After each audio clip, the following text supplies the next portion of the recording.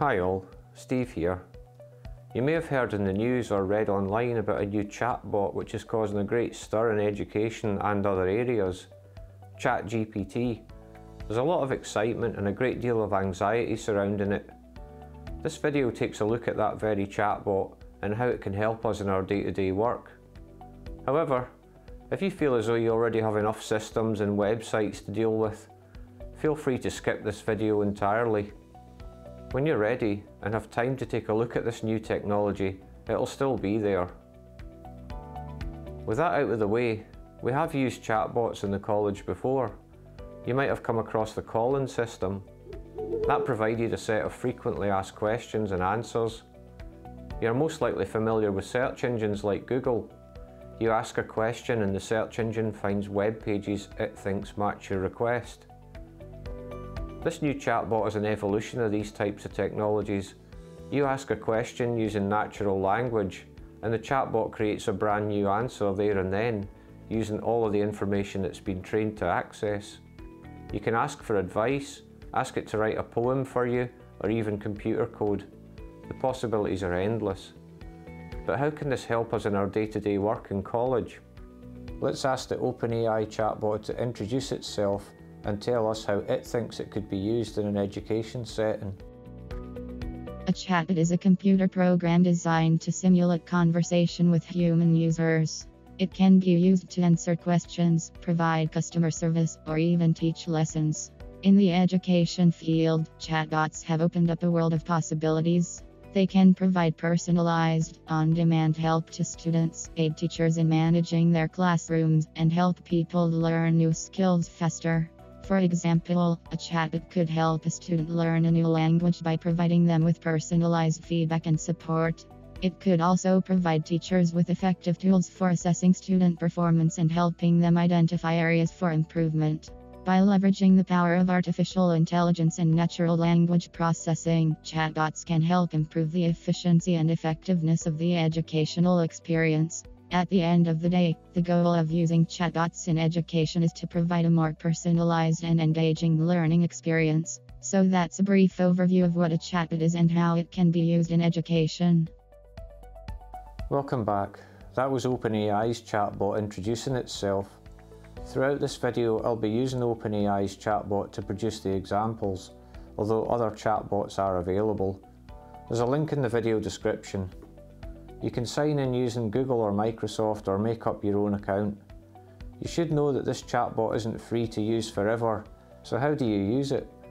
Well, when you're logged in and the playground loads, you just start typing questions like this.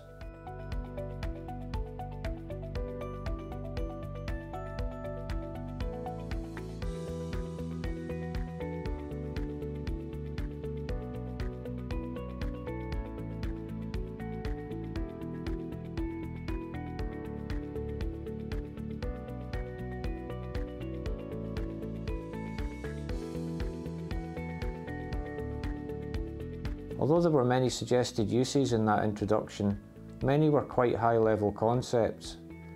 Let's pick a few areas where this chatbot could help us in our work now and look at some possible limitations. Chapter links are in the description if you want to jump straight to one of the sections. 1. Creating questions. 2. Providing ideas or themes. 3. Producing short written texts. 4. Writing computer code. And 5. Some limitations of chatbots. Creating questions. Designing good questions is challenging, but chatbots can help by creating a selection of questions and in some cases model answers within a few seconds. We can also use these questions as a template or inspiration for our own questions. For example, can you suggest some test maths questions for student nurses in the UK?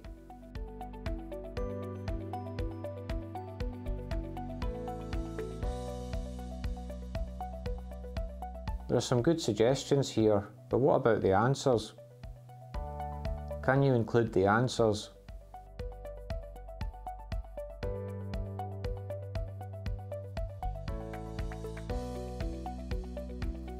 It's easy to see how this type of interaction could be very useful in creating pop quizzes or even some assessment material. Of course, you should check the accuracy of the questions and answers yourself, as this chatbot can quite confidently produce information which is wrong. Another use case is to generate ideas and themes to use in your own writing. Let's see some examples. Can you provide some guidance to help me write a reflective essay on my work this week as a care worker?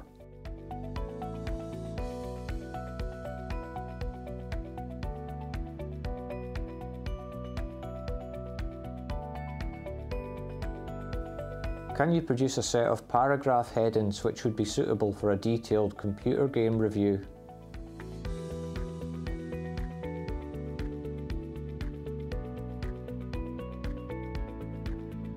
This shows us that the chatbot can be a useful tool for generating prompts to assist both you and your students. The results can be used as a starting point for your own work if they don't fit your needs exactly. Section 3. Producing short texts. It's been suggested by some online sources that technology like chatbots can be used to cheat in your college work. There are a couple of links in the description to articles discussing this issue. In each article, it's also pointed out that although the systems will produce an essay for you, the quality of essays produced is not particularly good. If you know the writing style of your students, it should be easy to spot an essay which isn't their work. Another limitation of the OpenAI chatbot is that it cannot produce reliable references within an essay, often pointing to incorrect or non-existent sources. If you require references in essays, you're unlikely to get reliable help from this chatbot at this point in time. It should also be pointed out that OpenAI chatbot can't do a plagiarism check on text it created itself. You may remember that I created 2 short essays about Hitchhiker's Guide to the Galaxy for Moodle Monday videos using OpenAI. I re-entered the text some weeks later and asked the chatbot, "Did you create this text?" And the bot replied, "No, it was created by Douglas Adams." I also submitted both essays to Turnitin during the creation of those videos. Turnitin reported minimal similarity. The essays were indeed original. Anyway, here are a couple of examples of short text produced by AI and the questions used to generate them. Can you write a 150-word summary of the book Dr. Jekyll and Mr. Hyde for an online magazine?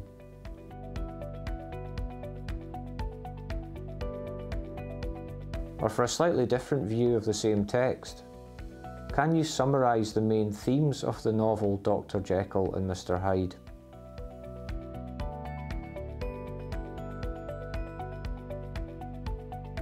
Now for a bit of fun, how about a treasure trail set in Stranraer? Can you create a treasure trail around landmarks in the town of Stranraer, Scotland?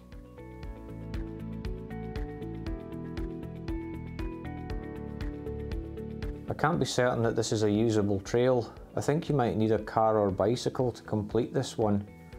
It's a useful starting point though. Section 4. Writing computer code. Another quite extraordinary ability of this chatbot is its ability to write computer code for you. You might be tempted to skip this part of the video, you just never know. Maybe you need to use Excel to compare columns of numbers and you don't know how to write a formula. You don't have to know anything about coding to try this. You tell the chatbot what you want the program to do and it will try to comply. Here's an example. Could you write an Excel formula that tests if a cell is greater in value or less than 100 and displays higher if it is and lower if not?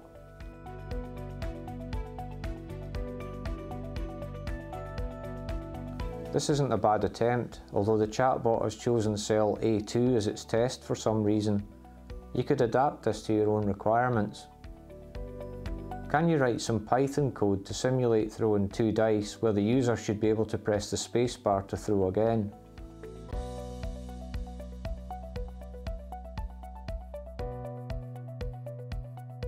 This code didn't work for me because I'm using a Mac and one of the Python libraries is Windows only.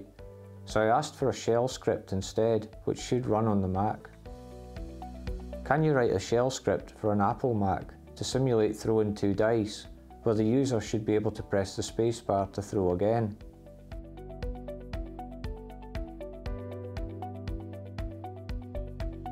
This worked to show the dice throws, but the spacebar didn't work.